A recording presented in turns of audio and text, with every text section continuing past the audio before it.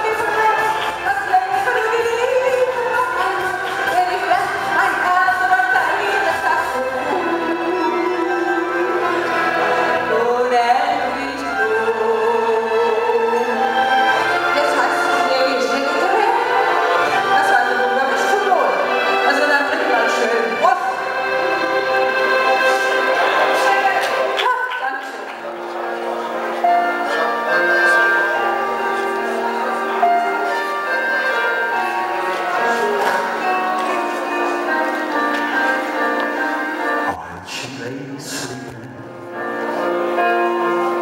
I stay out late at night and play my song, and sometimes all night can be so long. And it's good when I finally make it home. All alone while she lays sleeping. I tried to get undressed without the lights, and quietly she says, "Oh, what's your night?" And I come to her and say it was alright, and I hold her tight.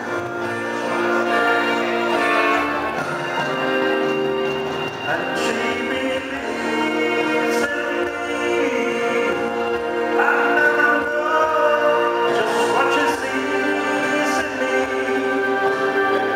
I told her someday if she was my girl,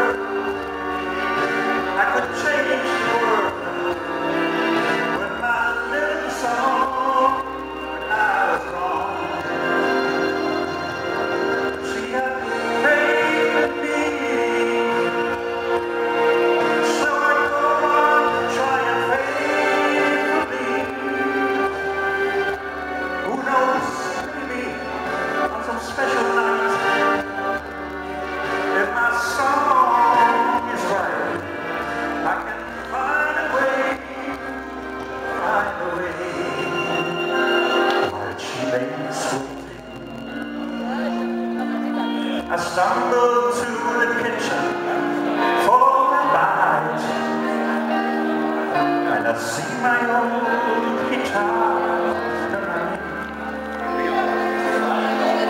just waiting for me like a secret friend. There's no end while she lays crying. I fumble with a melody or two, and I torn between the things that I should do.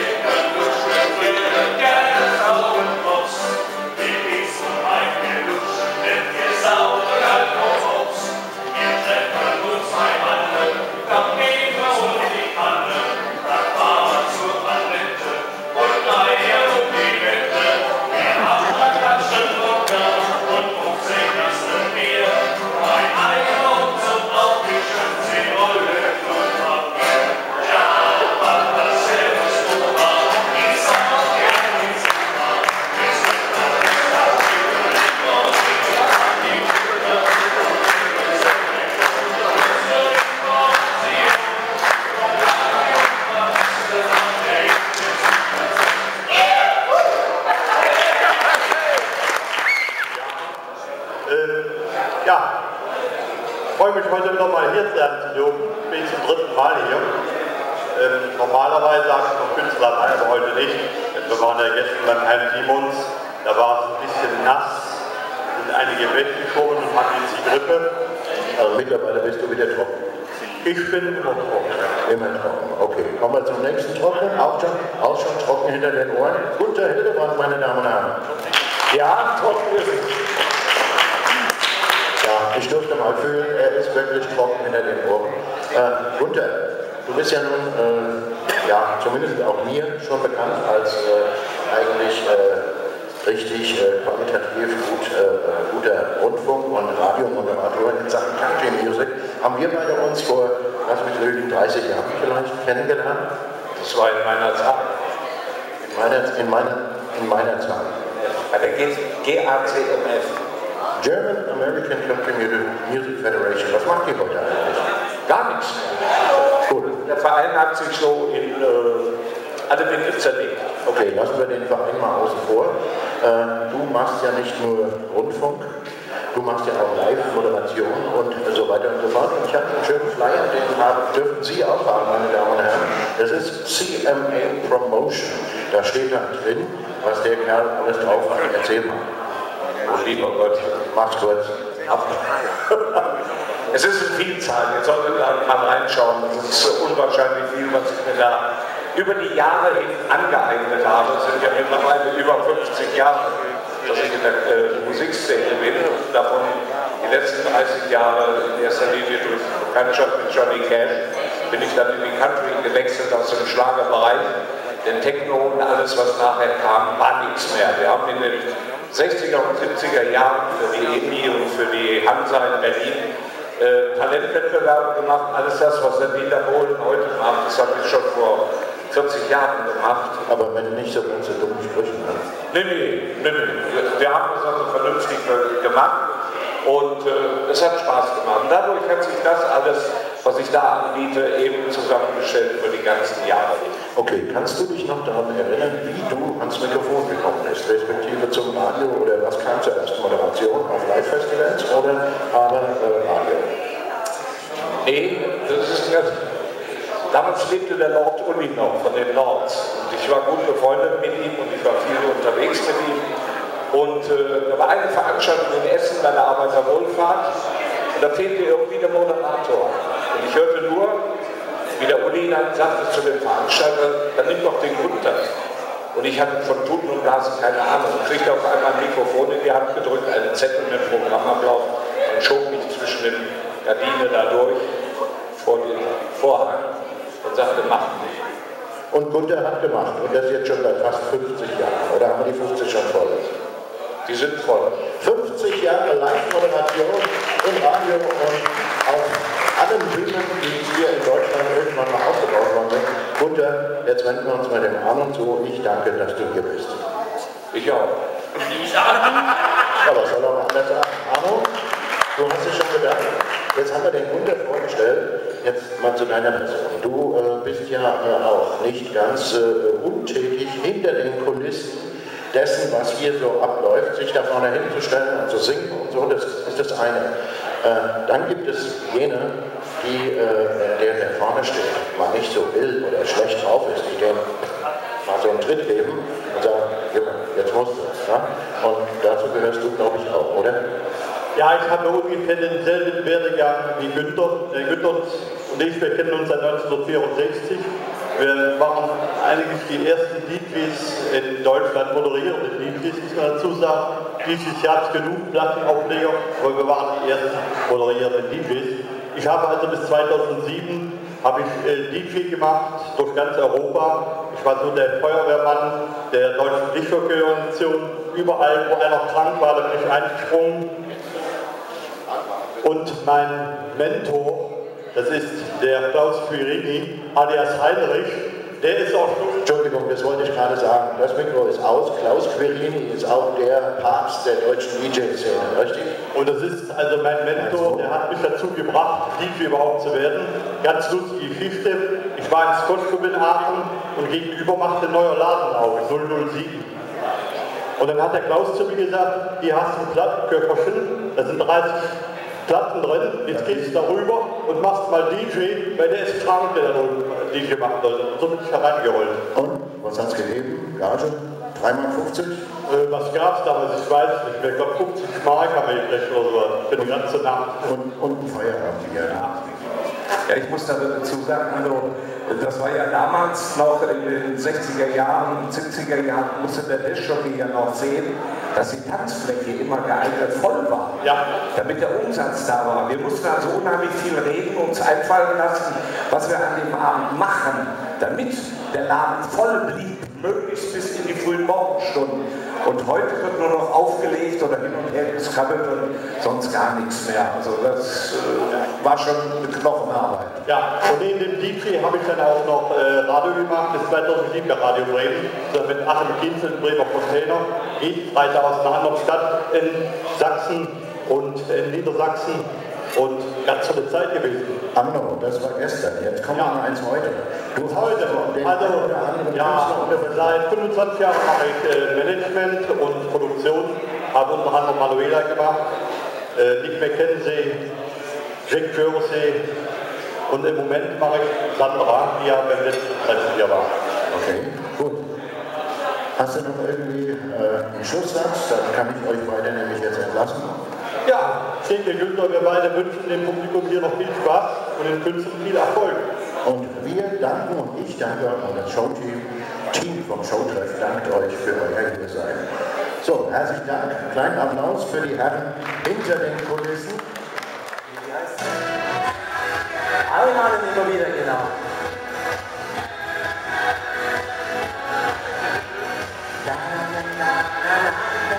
Bei Musik raus. Immer auf der Suche nach einem neuen Spaß. Immer hoch die Tassen das Lachsglas. Manchmal wusste ich nicht mehr, was sie da tut. Doch dann, doch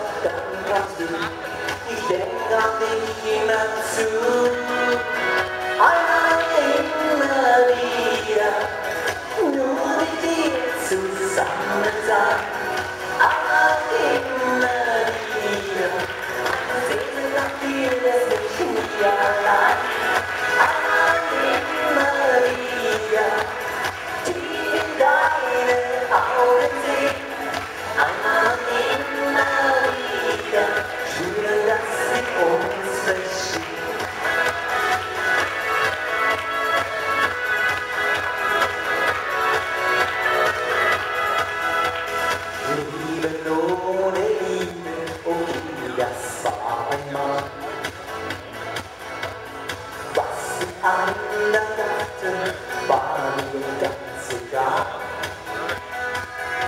Nach Liebe sehnte ich mich sehr den ganzen Tag. Doch dann kamst du, ich denke gar nicht mehr zu. Einmal immer wieder, nur mit dir zusammen sein. Einmal immer wieder, meine Sehnsucht nach dir lässt mich nie allein. Einmal immer wieder, tief in deinen Augen sehen. Einmal immer wieder, spüren, dass wir uns verstehen. Zähle Stunden, bis wir uns wiedersehen.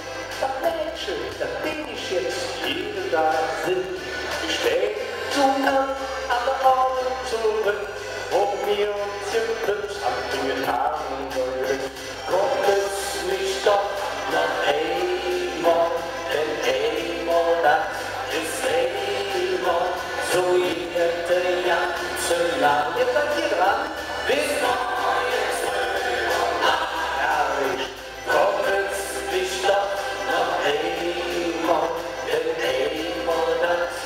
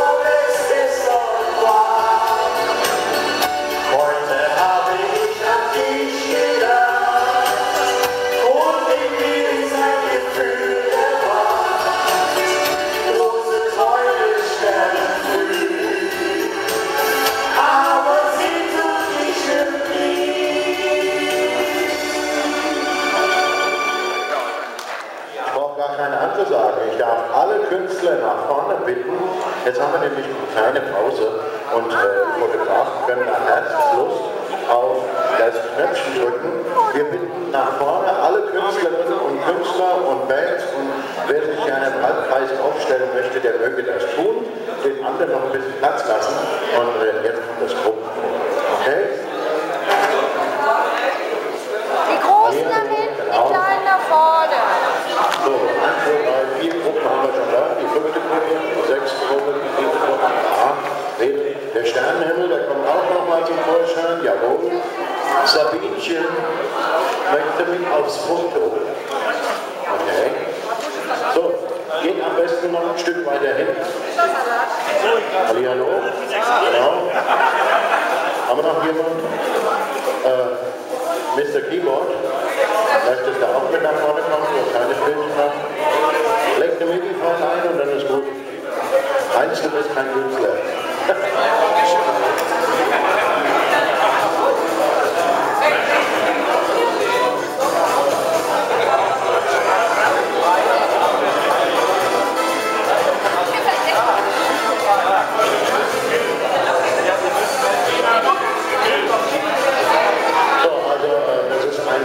Wir müssen ein bisschen drängen. Komm.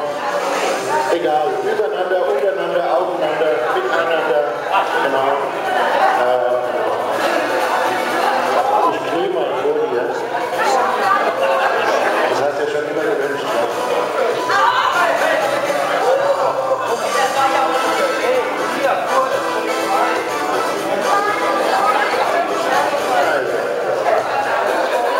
Gott sei Dank sind die Fotos ohne Ton. Wer spuckt mir da auf den Hut?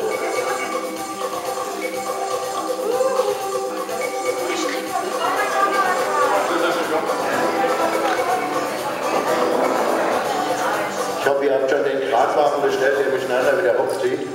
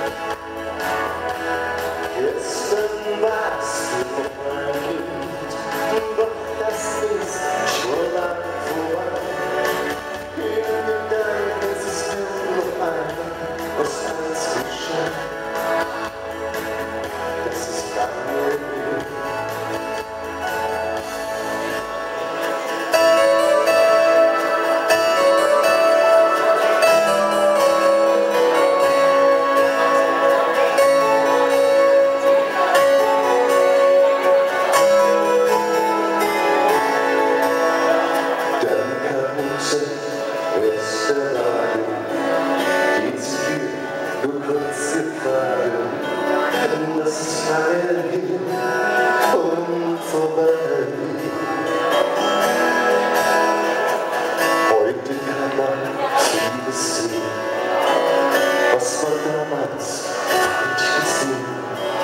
Und das ist lange hin und vorbei.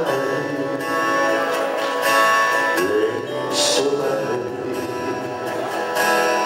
Ja, die Zeit verfliegt und die Jahre gehen vorbei. Nur die Bilder erzählen, was immer war. Gestern warst du noch ein Kind, doch das ist schon lang vorbei. Jeden Tag ist es nur noch einmal, was als geschah. Das ist lange her. Ja, die Zeit verfliegt und die Jahre gehen vorbei. Nur die Bilder erzählen dir, was einmal war. Gestern warst du noch ein Kind, doch das ist schon lang vorbei. In Gedanken ist es nur noch einmal, was einst geschah. Das ist lange her.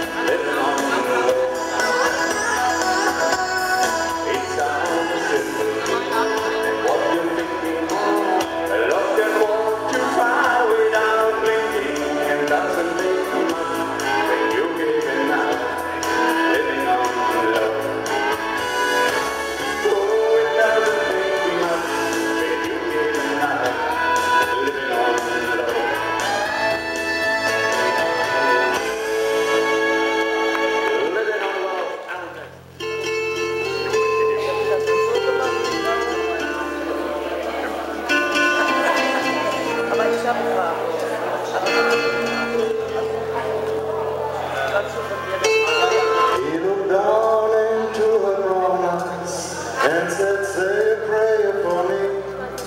She threw her arms around him, whispered, God will keep us free. They could hear the riders coming. He said, this is my last fight. If they take me back to Texas, they won't take me back alive. There were seven Spanish angels at the altar of the sun. They were praying for the lovers in the valley of the gun.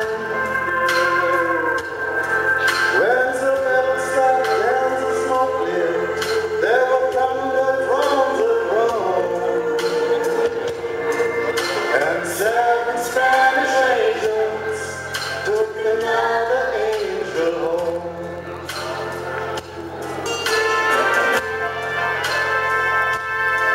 She reached down and picked the gun that lay smoking in his hand.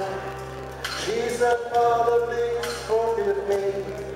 I can't make it without my man. And she knew the gun was empty, and she knew she couldn't win. But her final prayer was answered when the rifles fired again. There were seven Spanish angels at the altar of the sun. They were praying for the lovers in the valley of the gun. When the battle stopped and the smoke cleared, there were thunder from the throne. And